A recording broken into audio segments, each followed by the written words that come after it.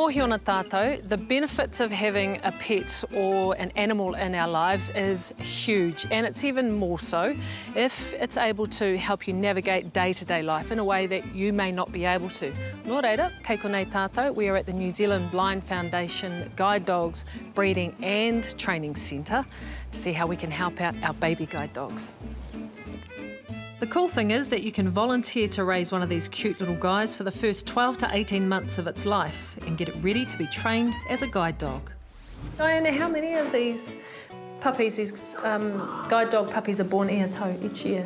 So each year there's about 100 born here at the breeding centre. How te momo? Are they only Labradors? So not just Labradors, we have Golden Retrievers and Poodles and German Shepherds, but mainly Labradors. I know you told me they bite your feet, but...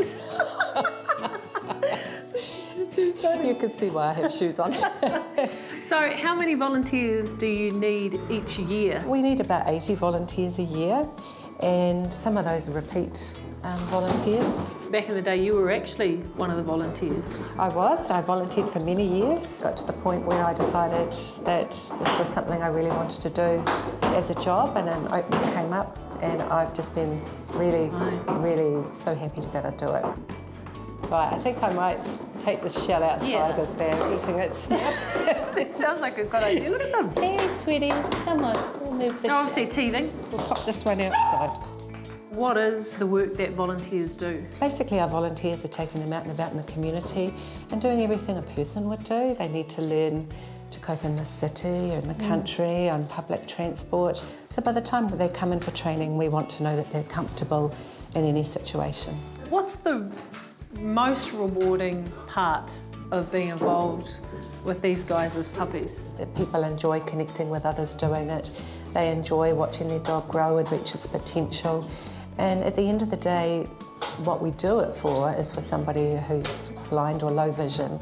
And to see them working and doing that role is just amazing. Ngā mihi ki a koe, Diana. It's been a real pleasure having a quick chat with you. What I'd like to do, ka taku hea ki te kore atu ki tētahi kai tūao, I'd love to be able to speak to one of the volunteers as well. Yes, that would be great. Thank you. Thanks for the opportunity. Let's go. This is Hamish. He's 8 months old and he's lived with Andrea and her whānau for about 6 months already. Kia ora, Hamish. Kia ora, Andrea. Kia ora, Jenny May. How old is Hamish? He's 8 months. So is this your first guide dog? Yes, we've got him for about another 6 months, and then we'll have to face giving him back, and I think it'll still break our hearts. Yeah. When it comes. Yeah. Nō reira, what are the different things that you've actually done with Hamish? We teach him the basic commands of sitting and lying down and staying and coming and all of that. We have specific requirements in terms of how we walk him. He walks in front on the left and stays on the footpath and tries to stay on task. So you go out to shops and get them interacting and having new experiences? That's probably the most important thing that we puppy walkers do, is to just expose them to all sorts of different things in life. And it's those places like the shopping mall and the supermarket and on the bus that people seem to get real joy in seeing him actually. And absolutely.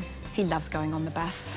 Yeah. And I feel as if we're becoming more of a team in terms of what we do, and so fingers crossed he will go on and meet someone wonderful and make a real difference in their life, and in turn have a terrific life himself. Well, ngā mihi ki a koe, me ki kia kōrua. Thank you so much for taking some time out of your day to come and have a chat with us, and what you're doing is amazing. It's very, very cool, so thank you. Thank you so much.